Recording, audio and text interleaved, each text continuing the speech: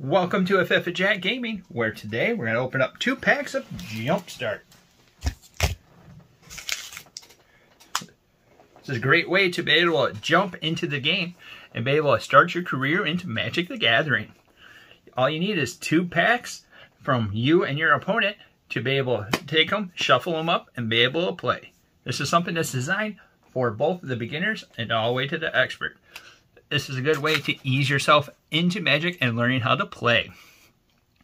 With that said, let's jump on the situation and see what our deck's going to be.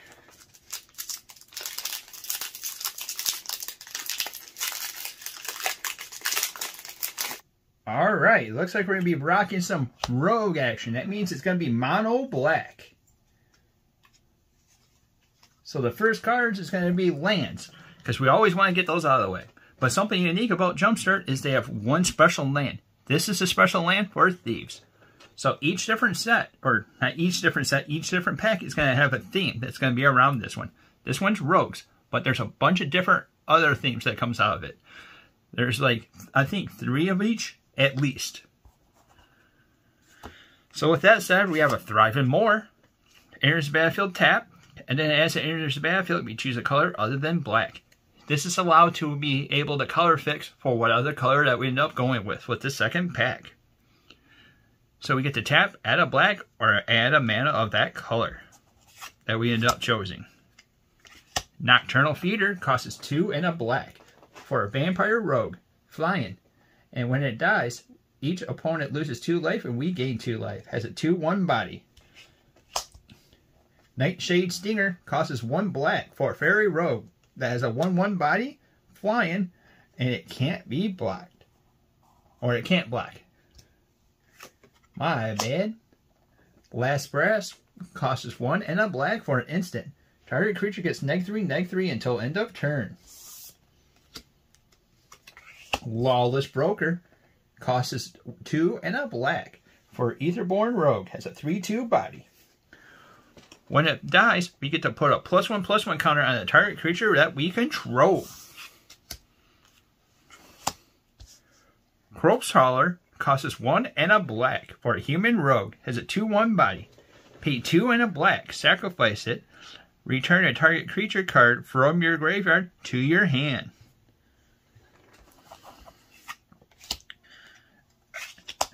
And then we have a Mass Blackguard.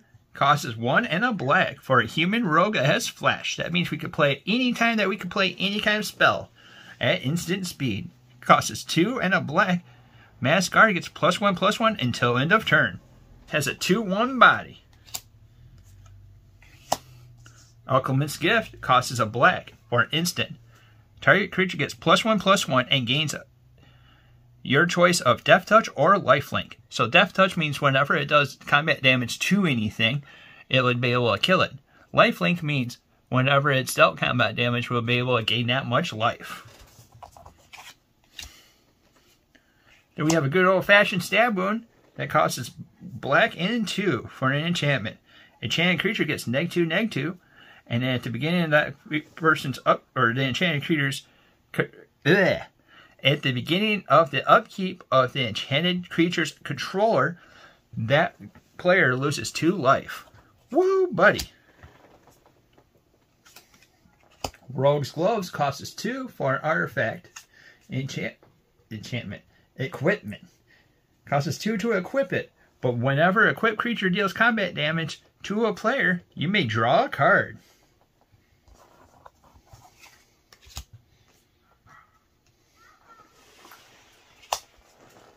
Una's Blackguard costs 1 and a black for a Fairy Rogue who has flying. Each rogue creature that you control enters the battlefield with an additional +1/+1 counter. Whenever the creature that you control with a +1/+1 counter deals combat damage to a player, that player discards a card. And then we have the Corpse Traders. Costs 3 and a black. For a Human Rogue, it's a 3/3 body. Pay 3 and a black. Sacrifice a creature. Target opponent reveals their hand. You may choose a card from it. That player discards that card. Activate this ability anytime you can cast a sorcery. Has a 3/3 body. And then we also have Thieves Guild Enforcer. Costs us 1 black. For a human rogue, that's a 1/1 body. Has flash. Whenever an enforcer or another rogue enters the battlefield under your control, each opponent mills 2 cards. Doesn't sound like much, but when you have a 40-card deck, that can end up adding up. As long as an opponent has 8 or more cards in their graveyard, Thieves Enforcer gets +2/+1 and has Death Touch. So that would make it into a 3/2 body with it. With that nice touch of having 8 or more cards with our opponent. Alright, that's us sneaking around with some blackness. So let's see what's going to go over with this. And what we're going to open up and partner up with this to be making our deck.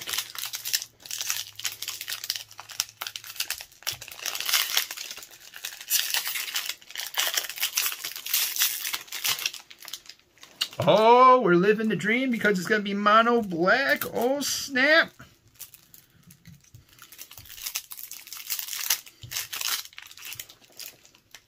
Going down with the darkness because we have vampires. Something that could be seen in Crimson Vow. Oh, snap. That works out pretty good. The special art with 7 lions all together. And then the Thriving More enters the battlefield tapped. And as it enters the battlefield, choose a color other than black. Tap, add a black, or that chosen color. In this case, we can choose whatever color because we're mono black in this deck. Woohoo! Color fix for days. Gloom Sour costs us 5 and 2 black for a whore. Oh, that's not on theme. Has a 8/6 body. And whenever it becomes blocked by a creature, that creature's controller loses 2 life and you gain 2 life.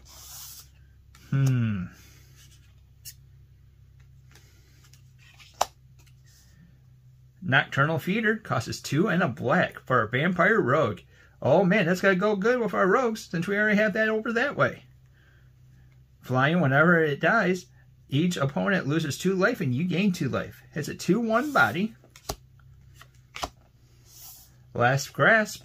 Oh man, that was also in that pack. It's going to cost a black and 1. For an instant, target creature gets -3/-3 until end of turn.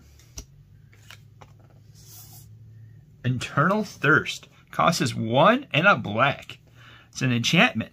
Enchanted creature has lifelink, and whenever the creature an opponent controls dies, put a +1/+1 counter on this creature. Oh. Since we're in black, there's a good chance of just killing this stuff. We got a Child of Night that costs us 1 and a black. It's a vampire that has lifelink. Has a 2/1 body.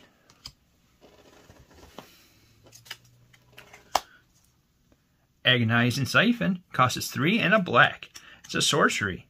It deals 3 damage to any target and you gain 3 life.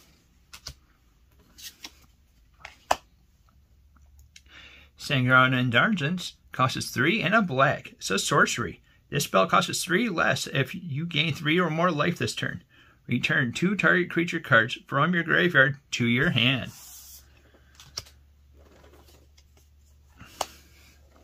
Gift of the Aetherborn costs us 2 black. It's an Aetherborn vampire. It's a 2/3 body. Death Touch and lifelink.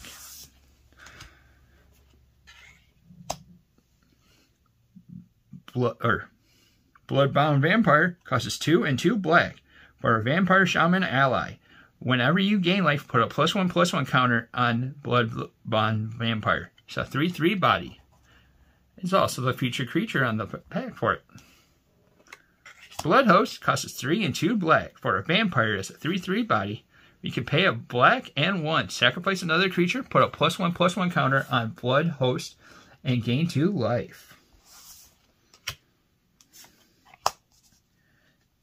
Silver Smoke Ghoul.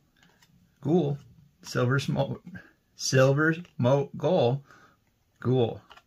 Silver Moat Ghoul costs us 2 and a black. It's a vampire, or it's a zombie vampire. It's a 3/1 body. At the beginning of your end step. If you gain 3 or more life this turn, return it from the graveyard to the battlefield tapped. Add a black or pay a black and 1, sacrifice it, draw a card. There's a 3/1 body. And the last card is Veto. Thorn of the Dusk Rose. Costs us 2 and a black for our legendary vampire cleric. Has a 1 and 3 body. Whenever you gain life, target opponent loses that much life. Pay 3 and 2 black. Creatures you control gain lifelink until end of turn. Alright. So it looks like we're living that mono black action. We got some rogues being amped up by some vampire action. What do you think of the packs? Put it down in the comments down below. And if you're liking the content that we're putting out, like, subscribe, and hit that little bell icon to be notified about any of our future content. Say we end up having a cube, so we'll be able to see what we end up putting in there and slapping it together. Thank you for watching, and until next time, we'll see you later.